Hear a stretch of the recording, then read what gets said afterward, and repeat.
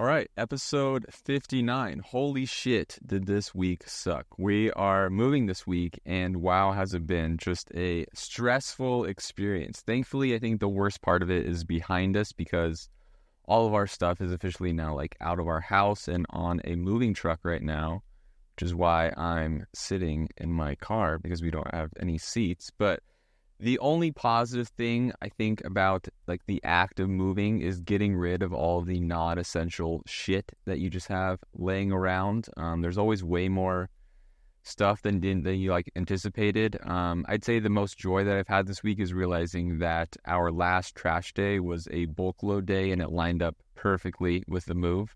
But other than that, it's been pretty rough. Let's talk about all of the negatives. It's a test on your patience. Your physical strength, your wallet, your relationship even, and I'm exhausted right now. And when you prepare for a move, it's not just a quick week of planning. It's a slow, suffocation, right? It slowly starts just taking up more and more of your personal time. You're buying boxes and organizing a bit at first, and then next thing you know, you've sold your couch, you're sitting on the ground, you're cleaning out a nightstand, and then you've got a random person en route because they want to buy some of your shit that you're selling on Facebook Marketplace. It's just a wild experience. And we are just so ready for this to be done. I looked it up, and apparently the average American moves 11.7 times in their life. And I was trying to figure out how many times I've already moved in my life. And I think I concluded that I'm sitting, this will be my 8th lifetime move, which is good news. I'm over halfway, so hopefully there's just not too many more of these. This is definitely the biggest move I've ever done, though. This is our first actual house load of shit move, I guess, and it's also our first out-of-state move. Moving to and from college wasn't too bad because you're basically just responsible for things maybe a TV, a few hampers of clothes, and a desk. But then your first apartment, you upgrade to things like a couch, maybe some other living room furniture, some kitchen essentials, and maybe an ironing board. And now we've just reached peak house move, which includes packing a living room, a kitchen, 3 bedrooms. It's just so much shit. And we're not even we're not even touching our backyard or our garage. We're just throwing all that shit out basically. And lately, I think I've just been very cognizant of interior design. And anytime I see or am in a room with a lot of stuff in it, I'm just wow, this must be a bitch to move. Have you ever get served those cool interior design social media accounts? I'm getting a lot of reels right now about lamps and mood lighting and cool random hipster finds. But now I'm just thinking about how expensive and time consuming it must be if these influencers ever move. Their whole deal is around getting new shit in their homes, and they just must have so much shit. And I can only imagine what it's moving with a baby or a small kid. That must be a living hell. You'd be all boxed in, you're just ready to snap at any moment. And I've had a few moves under my belt as a kid, and I never looked at it as a pain in the ass. It was always so exciting, right? But now when you're responsible for all of the logistics behind the move,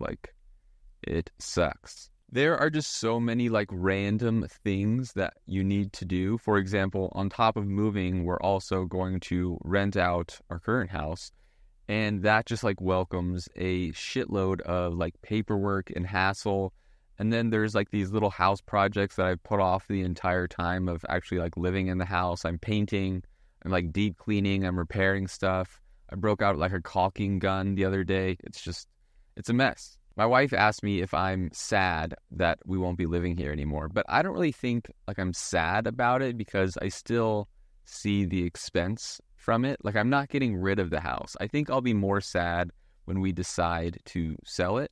And I mainly think this because I'm still attached to it in a way, right? Even though I won't be living in it, I'm still responsible for it and want to put all this care into it, But yeah, that's why I'm doing all these little fucking bullshit projects, and it's driving me insane. Despite my negative thoughts on the act of moving, though, I'm not sad about the move whatsoever. I'm actually very excited that we are going to be moving and transitioning into this new just phase of our lives. I think both of us are just ready for it to be done. Like I said, it'll be our first out-of-state move, which is exciting. We both moved cities for college, but we've never left the state, really. I think it'll be a nice little change for us, though. She'll be in her residency program. I work remotely right now, so it's not going to be all brand new for me, which is also kind of nice. And we'll get to experience some little city living, you know. We're moving into a nice apartment where I've got like every type of food within like a 10-minute walk. I've got like 3 coffee shops within like a 5-minute walk. It's gonna be fun. And neither of us have ever actually like lived in the heart of like a downtown of a city, right? So we've always lived in like these suburban areas on the outskirts of like larger cities, so it'll be exciting. But usually change is really rough for me. I am generally a change averse type of person. I like routine a lot, and specifically right now, my routine has just been fucked by all of this change. You got all of the like the packing and the clutter, and then you also are like going on this massive like goodbye tour with all of your friends and family, which is nice. It's just extremely like it's an extremely busy time.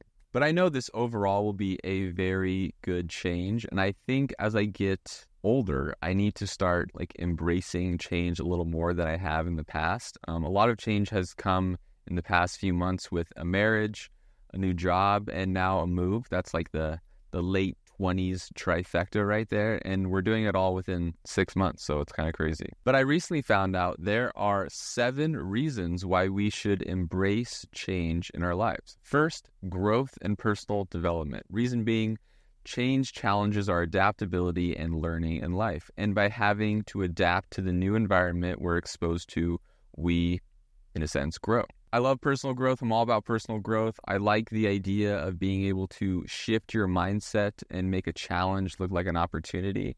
Personally, I'm not the best at this, and I envy people who are able to think this way consistently, but maybe we'll get there with age. Number 2, innovation and progress. Embracing change builds innovation and progress, pushing us to explore new ideas and approaches. When we embrace change, we're expanding our minds, which helps us to be more creative and intake a variety of ideas. Personally, I like this one. I like the idea of welcoming new concepts for creative purposes. Not only is it like beneficial for me, but also for this podcast, obviously. It keeps me talking about some new shit that I'm experiencing. Number 3, new opportunities. Change brings new opportunities, opening doors we haven't considered before. Our life is filled with dramatic shifts and unexpected occurrences, and throughout the process, we might bump into opportunities that can be life-changing. This one actually reminded me of one story that you'll often hear in a lot of like various self-help books and podcasts, but it's the story of the Chinese farmer. I'll give you guys kind of like a little quick notes version here of the tale, but so the farmer's horse ran away, prompting neighbors to call it bad luck, right? The farmer replied, maybe so, maybe not. The next day, the horse returned with a bunch of wild horses. The neighbors saw this as good luck, and then the farmer said again, maybe so, maybe not. When the farmer's son broke a leg taming one of the wild horses, the neighbors saw it again as bad luck. The farmer repeated, maybe so, maybe not. Then the following day, the military comes into the area and is recruiting all of the boys and men, but then left the farmer's son due to the injury, which the neighbors then saw as good luck. The farmer still responded, maybe so, maybe not, we'll see.